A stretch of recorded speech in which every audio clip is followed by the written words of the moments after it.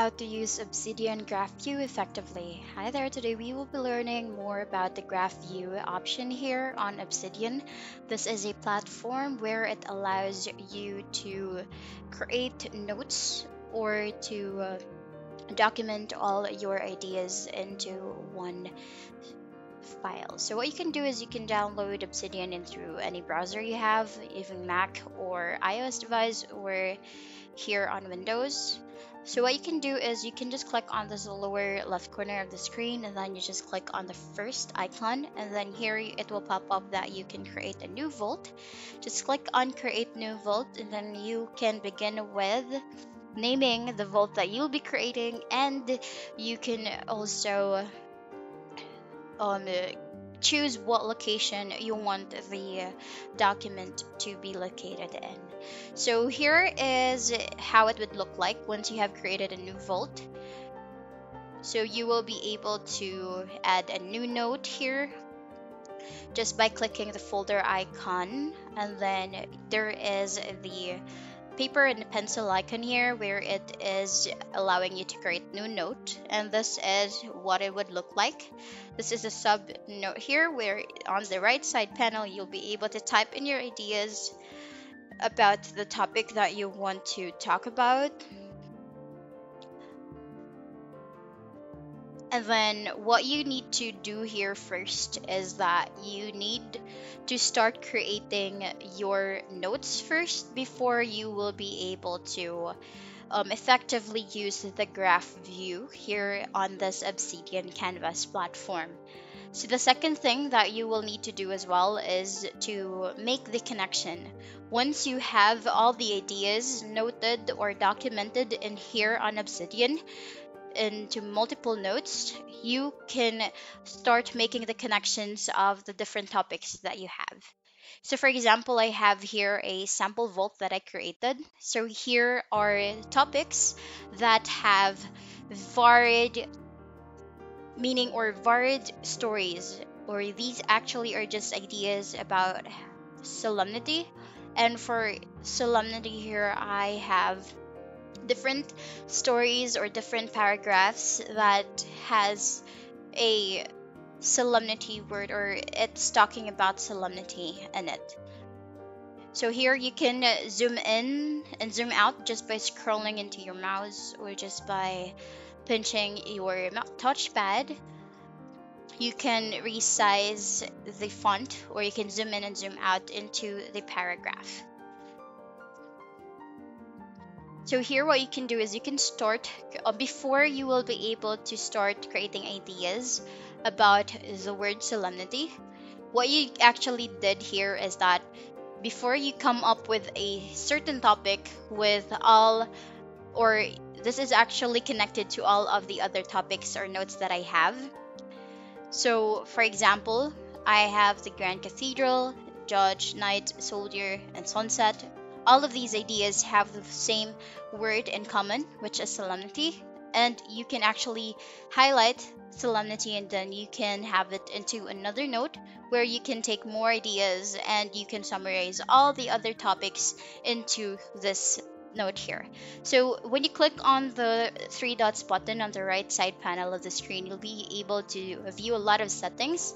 Here you will be able to view the link or open link views, where you will be able, for example, for this note that we open here, you'll be able to see on what other topics are connected into the word or the topic that we are currently opening in. So for solemnity, since as I mentioned earlier, all of the other topics or notes that we have has the word solemnity, or it's connected, or it has the same endpoint where they all talk about solemnity.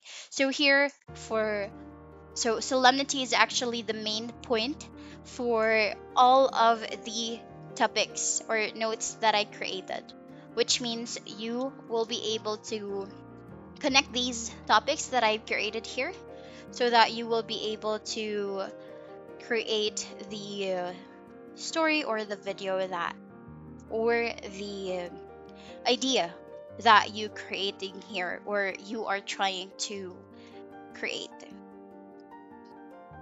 So here under filters, you can actually choose as well whether you want to turn on the tags, attachments, existing files only, or what you can do here is you can actually, or the important thing here is neighbor links. When you click on it, you will be able to see a certain word where it will be highlighted. So you can actually look into groups, displays, the forces, where you can also adjust the gravity of how or where the center force is, so it would be more emphasized in your graph view here on the right side panel of the screen. You can even modify the thickness of the lines, the node size, and you can even add arrows as well if you want to know on which topic is connected into the specific or another topic that you have. So when you click on arrows, as you can see, all the other topics are connected to Solemnity, or they are all pointing into Solemnity, which is an example. So here, when you click on neighbor links, you would actually be able to click the specific topic that you have, and then when you click on it, it will show you, or it will show you the other topics, but it would highlight the two main topics that is connected, or that is connecting it into.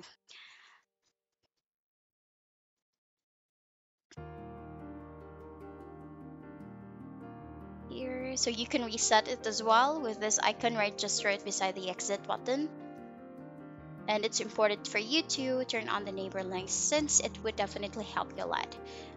So for example, here on the left side panel, you click on a specific topic and you will be able to see that it only shows you the topics that it's getting linked into. So when you click on Solemnity, it shows you the other topics surrounding it.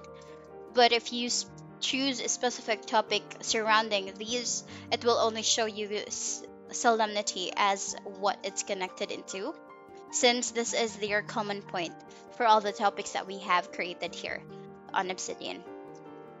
So what you can do here as well, so for example, you can open the graph view here, just right beside the page view on the left side tool. You can actually look into those graphs. It could be similar to the graph of Solemnity, but it would be much more easier for us to look into the linked view here, since for every topic that we click on, it automatically pops up the, or shows the graph view of that specific topic on what topics it's connected into. So with this idea that you know which topic is connected to another topic, you will be able to know on, or this will allow you to create more ideas about this topic. Another feature here is that you can actually drag a dot into another topic, so that you will be able to know on which is the topic that it's connected into. So that's actually a good idea there. So for example, you have a lot of dots and then lines could be confusing. You can just click on the specific dot and then just drag it or move it around, and then you'll be able to see on what links it is connected for that specific topic that you are looking into. And that's basically how you effectively use Obsidian Graph View. And that's the end of the video. Thank you so much for watching. Bye.